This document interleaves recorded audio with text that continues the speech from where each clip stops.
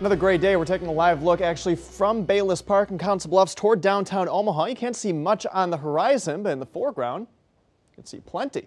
Most of the low clouds and fog over eastern Nebraska early this morning. Everyone's cloudy though, 47 degrees, winds out of the south at about 10 miles an hour. You see over in Council Bluffs, visibility is not bad. Same over the majority of the Omaha metro area. Looks like that fog that we were seeing on that Bayless Park camera really hugging the Missouri River. You get toward Wahoo though, 1.5 mile visibility. You get farther off to our west, you have a better chance of seeing dense fog through 10 o'clock this morning. A dense fog advisory in effect west of the Omaha metro area.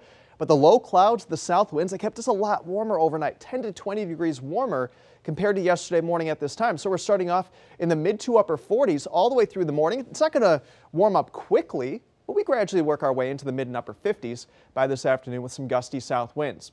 We keep the clouds all day. That's not going to change, but there's a cold front farther off to our west. Right now it's across parts of Wyoming and Utah, and it'll slowly move toward us by later this evening, and it could bring a better chance of just a couple of light rain showers after 9 o'clock tonight.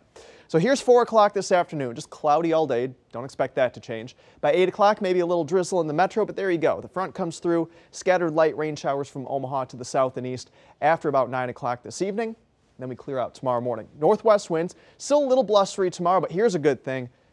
We finally get to see the sun. 55 tomorrow, gusty winds 52 with increasing clouds on Thursday. A good chance for rain on Friday with a high of 60. But then as a stronger front passes, we get gusty north winds. It's going to be a very blustery day Saturday and a lot cooler with highs in the mid 40s.